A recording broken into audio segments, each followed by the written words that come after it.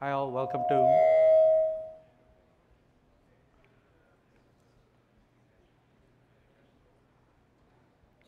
good check.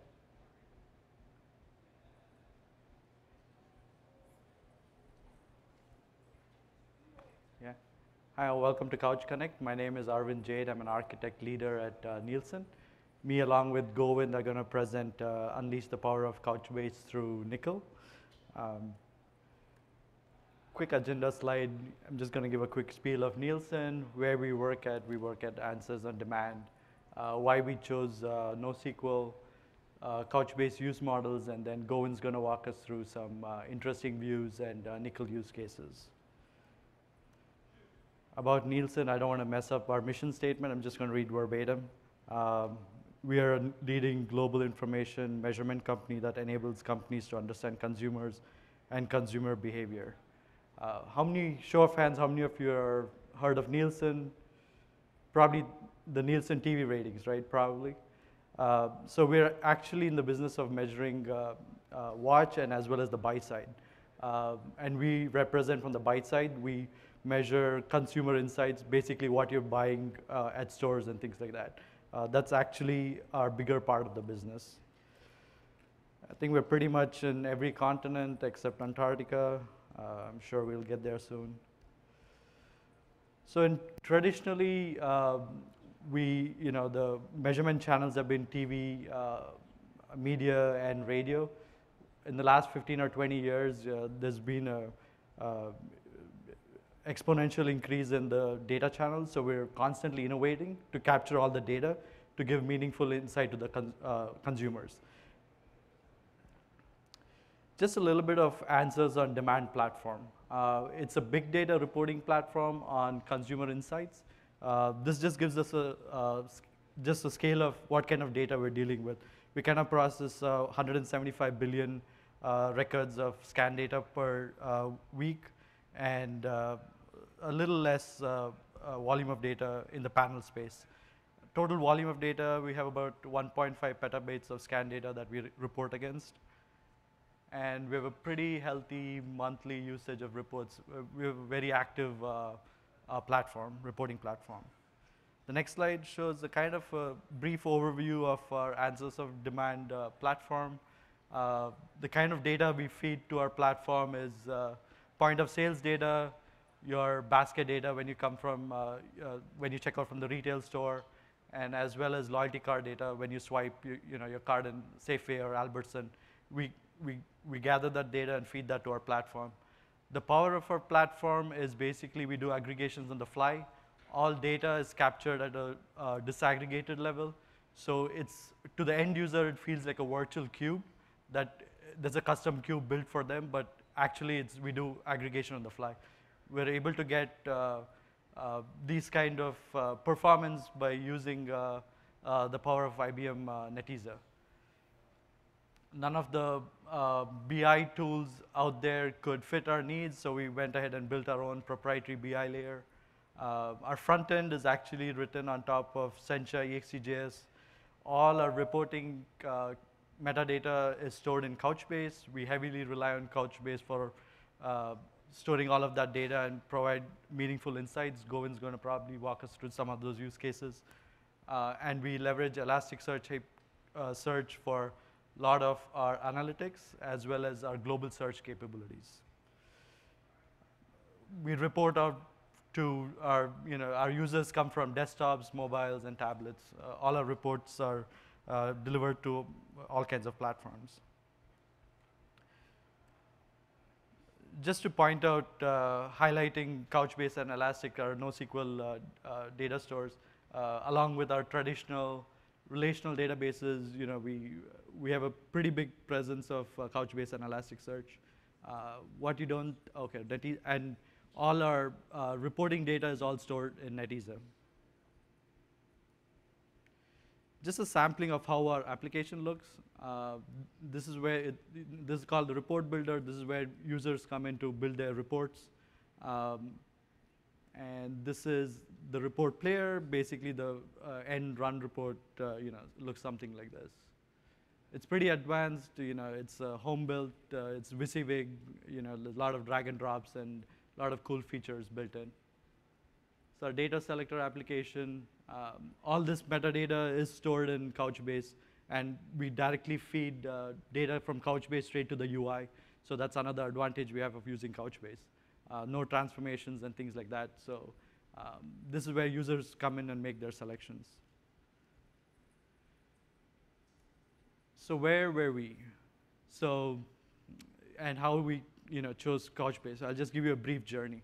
About 3 or 4 years back, we went through a massive growth. We had a lot of different teams building a lot of different components in our huge platform. And at the end of it, pretty much our expression looked like how it looked in how the kids' expression is. We were like, what the hell just happened here, We were looking at growth challenges. We were stuck in the vertical scaling paradigm. Relation fatigue. So what does that mean? So if you guys are using relational databases to store your schemas and stuff like that, you probably know you have to go through a lot of conversion and probably re-architect your application because now you have a different schema. Caching is one thing that each of different components implemented their own caching layer. Some were using EHCache, some were using Memcache. There was nothing unified across the platform. No unified analytics, what does that mean? So if we had to report, if we wanted to get insights into the platform, we pretty much had to go report against each of these crazy jigsaw puzzles and kind of stitch them up in a different BI layer and present that. That was a huge challenge when we were starting to scale out. We were spending a lot of time trying to get analytics out from this platform.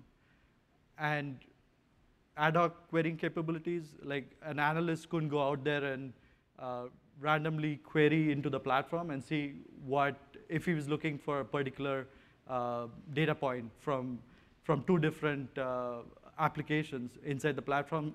There was no capability to do that.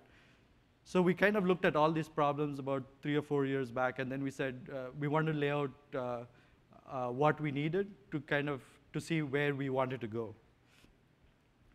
So what were our wants and needs? We're an agile shop, so we wanted to have a platform where we can churn out features and have the infrastructure and the backend components be easily adapt to those changes and releases. Like I mentioned, we were stuck in a vertical scaling paradigm. So it basically meant buying really expensive hardware just to be able to scale more for our increasing client demands. Performance, we wanted to keep the same level of performance that our users were used to. So basically meant that we had to buy these huge vertical stacks if we wanted to get the same level of performance. And ability to run analytics on top of data that's already sitting out there. We didn't want to keep shipping data in and out of our platform just to get analytics out. Of course, this is one thing, management is going to say, oh yeah, these 5 things are great, but are we going to spend $20 million getting there?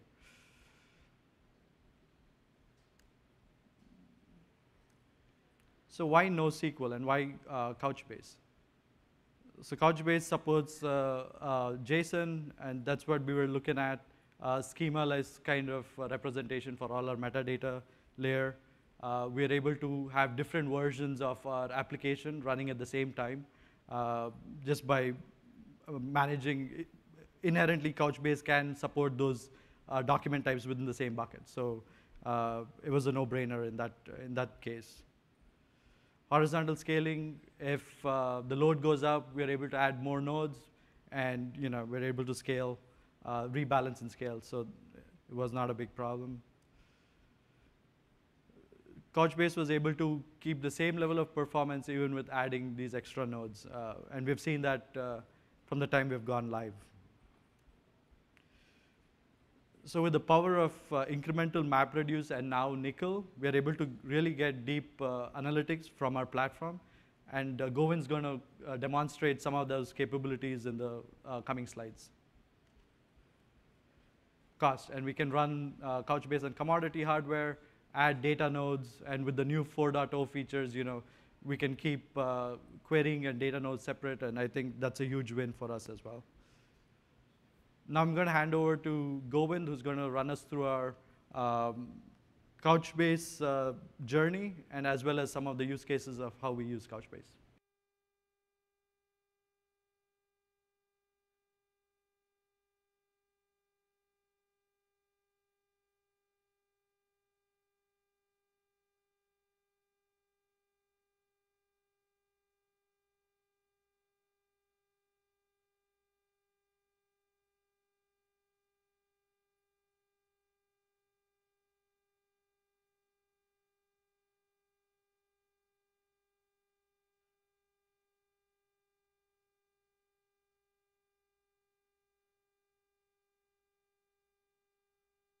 Obviously, we like the product.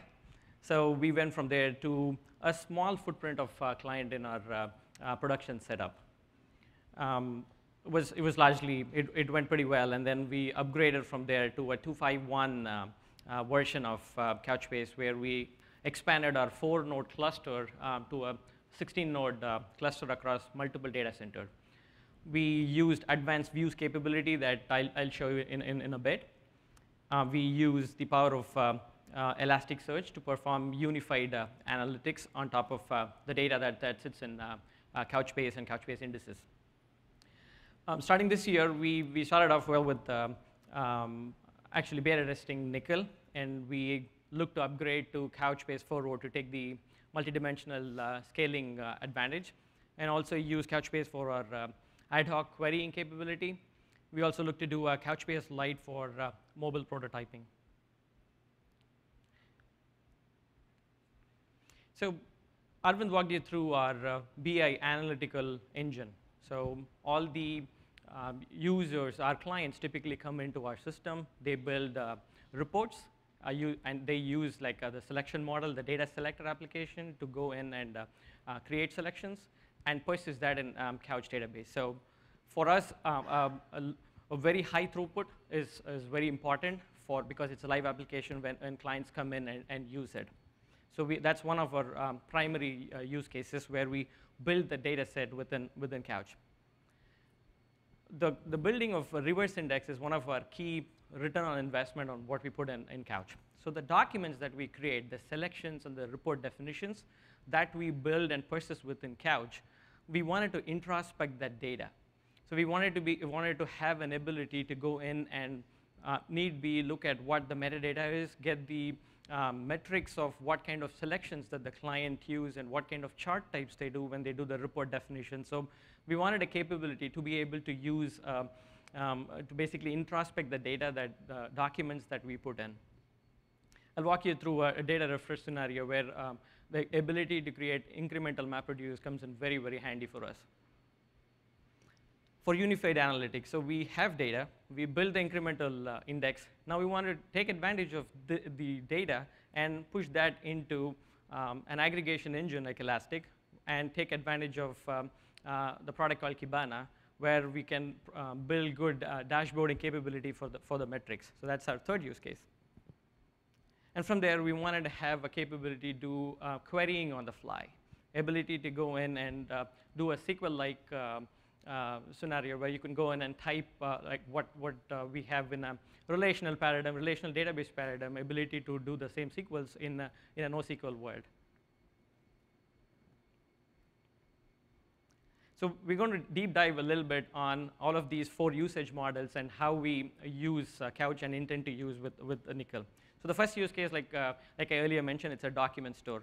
What you see here is our data selector application, where in the right side of the right summary pane, you see where users come in and make a selection.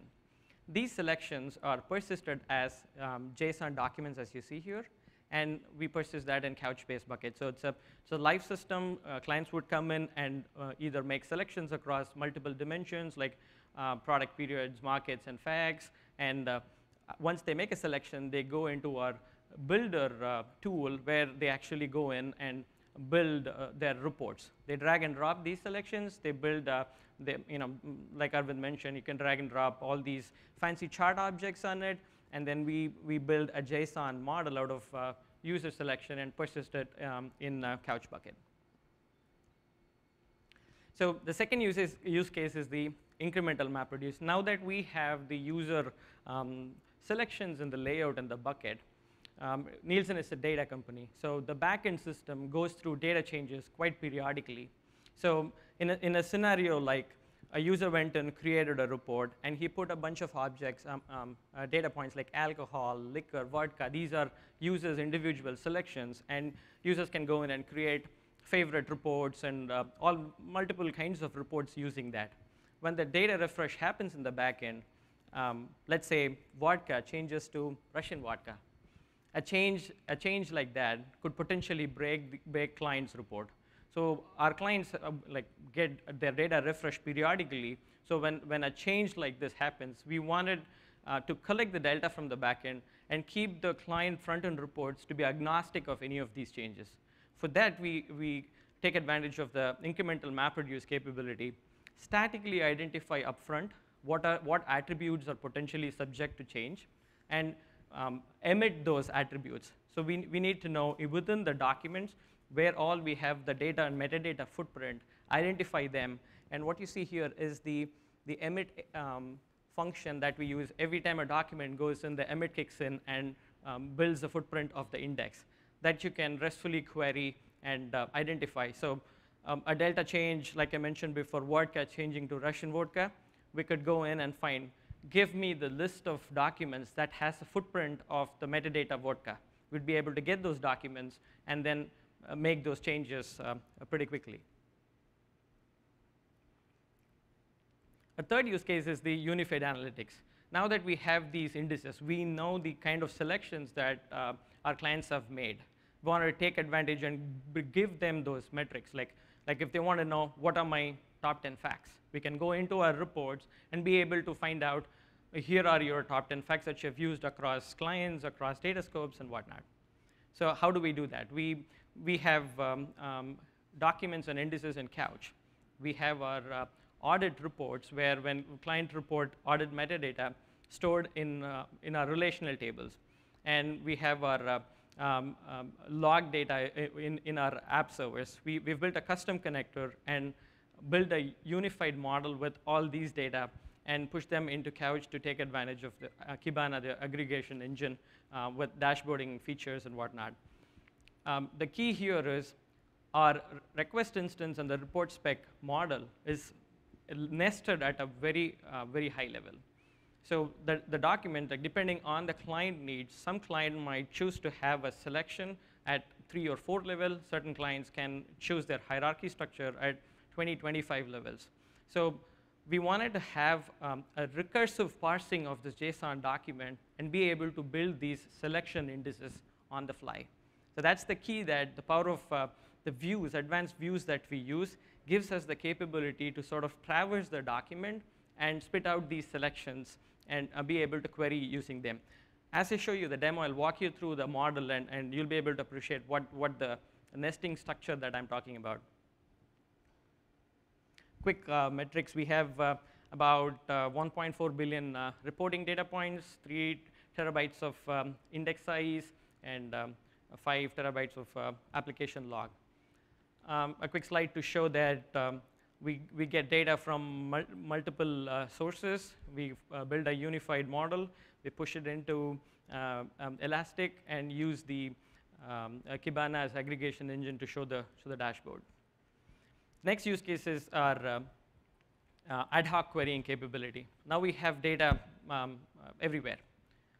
The challenge is, like I mentioned, we had to identify upfront statically what portion or what sections of the document could potentially be changed. So when you have an ad hoc querying capability, you have an ability to just run a SQL query and introspect any section of the document. That's where Nickel comes in very handy for us. So a couple of months before, I think, we started working with with Couch for the beta testing initiative, and I'll show you in a demo real quick what these how we are able to derive metrics and quantify impact and identify the JSON updates. So I'll switch over to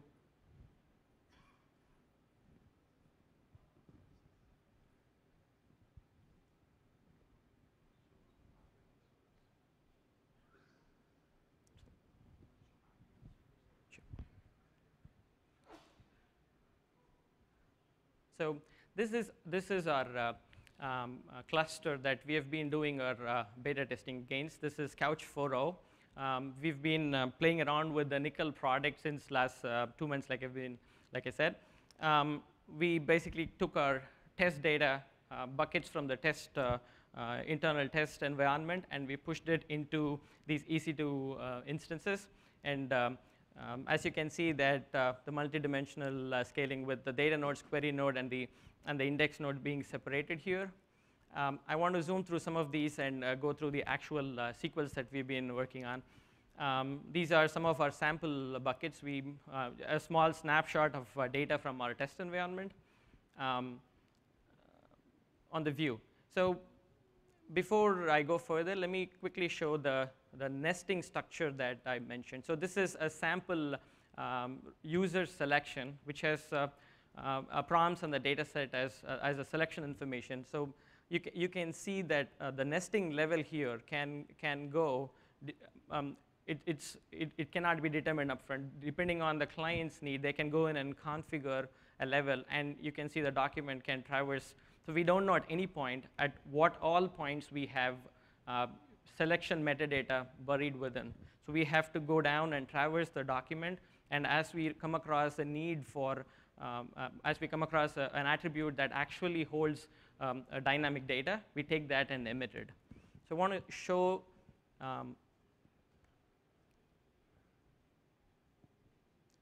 this is our MapReduce view that we use to basically, against multiple selections on the layout bucket and the document, we've created this view, which basically does a large amount of image. So per document, we could have selections anywhere between 50, somewhere about 500, even 1,000 different selections buried within the JSON doc.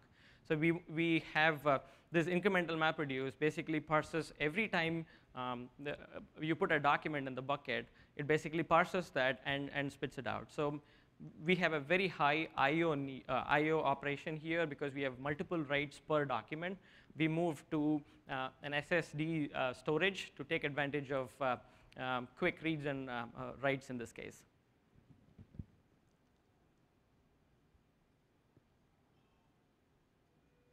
So the MapReduce here basically emits a bunch of attributes that are part of the document, and from there, we'll be able to query. So when I come back and pick, these are my key sets, I can take these and query to say these are my document IDs to be able to identify the document based on the index footprint that got created.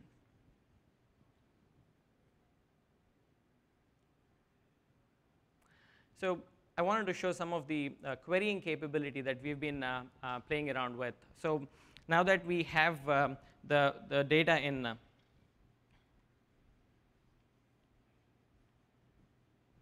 a simple use case, say when a user comes in and creates a report, I want to know from a specific client or from the client side or internal to Nielsen, if I want to go find out what are the documents that are created by a specific user. So I can go in and run a simple SQL-like query where I can go in and identify the attributes that I want to emit, what the user is, and what the kind of reports that he has created from a bucket, providing the filter condition. So this is a simple use case, a select use case that I can go in and find. You can get fancy with it. You could go in and say, give me all the reports built by client as of today in day parts. You can go in and do all kinds of querying. So the second query that I wanted to walk through is a scenario where you wanted to find, as of today, give me by client in case of like in an operation where you want to do a group by a specific client.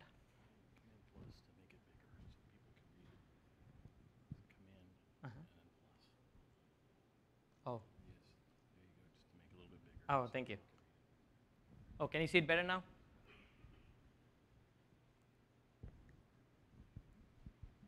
So this is like a group by and an order by together in a query to be able to find out what are my by client, give me like a breakup of how many reports that were run during the day today.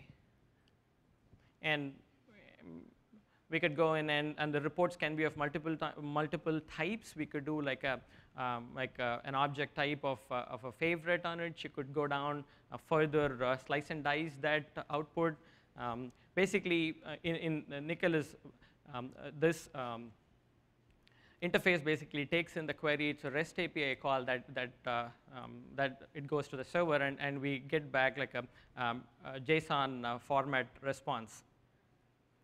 So this is another query across a different bucket. This time it's against our report definition bucket to find out, like, give me the kinds of chart types that clients are using. So when we roll out features like a newer feature, like when we put in a smart text or a page container, a newer type of chart when we put in, we wanted to know what the client adoption rate is. So we released a new feature, a new chart type. How often do clients go in and choose such kind of report? So we're able to do it instantly. Go in and on a day basis, or we can go in and find out what the client adoption for a certain feature is. So we're getting into a tricky scenario here where the previous MapReduce that I showed you, where we went in, parsed the document, and emitted, we can do it on the fly too. So what you're seeing here is an ability to go parse sections of the document and find the occurrence of a specific product, cider in this example. So what we did in the recursive parsing example in the JavaScript can be done on the fly using Nickel. So this is a cool feature, is what we thought when we were working on the query. And any BI engine or any analytics firm would want to know the top 10s, right? So I wanted to spend a little bit of time on this unnest capability. So like I mentioned, we have heavy nesting structure, and we wanted to be able to, from the nesting structure, we wanted to be able to surface any sections of the document, like the JSON sections or the arrays of the document, to be able to surface them up and do aggregation on it. So this is a scenario where we wanted to find what our top 10 facts are, what are the most used facts by a client. So in this scenario, we had to traverse at a level where you go from outer document, you have to scroll down to identify each of the dimensions, like if it's a market, product, period, or fact. And once you found it's a fact dimension, you have to drill further down and say, is your fact is in 3rd level or 7th level? So you have to parse all on the fly when you run a query. So the unnest collection capability gives you an ability to go down and go deep down till the group level item being where the fact resides, be able to take that and surface that and give us an aggregation. So what you see here is the dollar fact being used 200 something times, and dollar a year ago being 86. So 86 times. So that's the power of JSON parsing is now moved all the way to the data layer. So prior to having Nickel, we had to bring in some of these documents. We had to parse it ourselves in the Java layer. We don't have to do that anymore.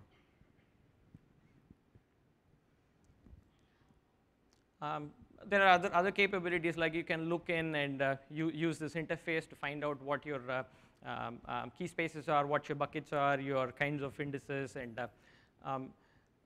what we have done is, as we work through the queries, we found a need to build some indexes. So the global secondary index comes in very handy. So on these buckets, if we wanted specific attributes that we know of that are going to be in our where clause, you can go in and build indices on it. So we built a few indices here to be able to make our query run in a sub-second response time. So we have regular indices, and there's also, you'll find something like a composite index, ability to create composite index, where you can find if more often than not, if you query by a combination of 2 attributes, you can put them together and build an index using that.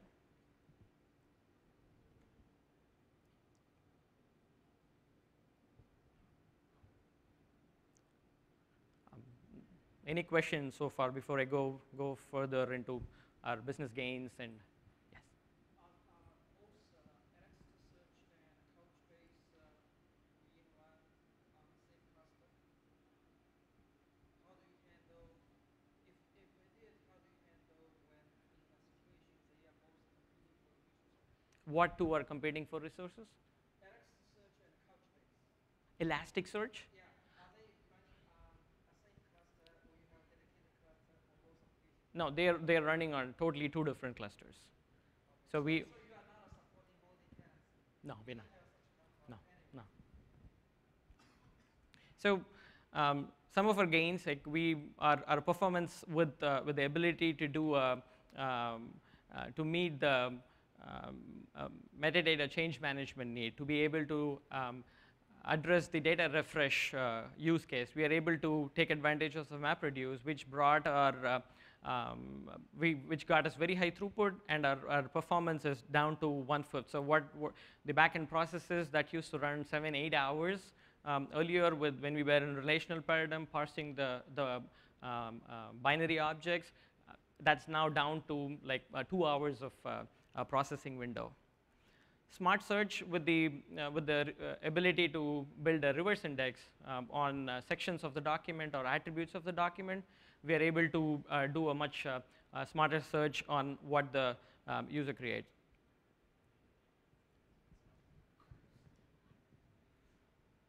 Okay, that looks little. So the next is actually real-time insights by ability to take the data from Couchbase and move it into Elastic. We are able to get with the audit data, which is almost near real time. We are able to get insights based on user selections and audit data. We started off onboarding like a year or year and a half before. We started off with 80-something clients onboarded to this platform. Now we are around 450 with very minimal change made to the cluster settings. And of course, the ad hoc querying capability to basically enhance our data insights or take advantage of the nickel. Where are we heading towards from here? Like I mentioned, after we are done with the beta testing initiative, we look to upgrade our clusters to 4.0, where we can take advantage of the multidimensional scaling. And we also want to use Nickel as our ad hoc querying platform. We are also looking to do, like, we are mobile-friendly application right now. We wanted to get our app certified for the mobile devices, our reporting application. That's pretty much what I have here. So I'm open to questions now. What kind of inflow do you have? It's on cloud or data center? We. And also, it's on bare metal container or traditional VM-based. Okay. So the first question, what kind of infrastructure are we on? Are we on-premise or are we on the cloud? The answer is we are still on-premise. The second part is, are we on physical servers or are we on virtual servers? Yeah, we are on physical servers.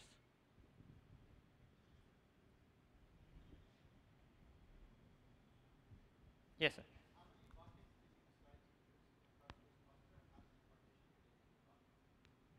Okay. We have about 10 buckets per server. So we are using it to the maximum capacity. And so the question was, how many buckets do you have in each node? And the answer is 10. And what was your second part? No, we have the memory. What is the memory allocated to each bucket? Is it same? No, it is very different. And the replication is also quite different. So depending on the sensitivity of the data. Some buckets have more replication factors than the other. So how do you provision both your Elasticsearch cluster and Couchbase cluster?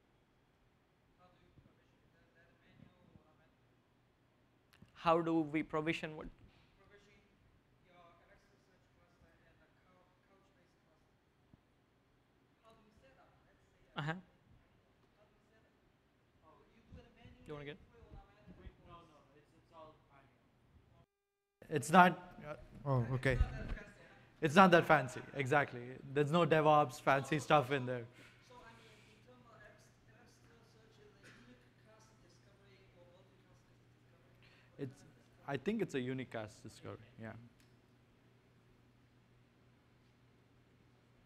Cool. Thank you.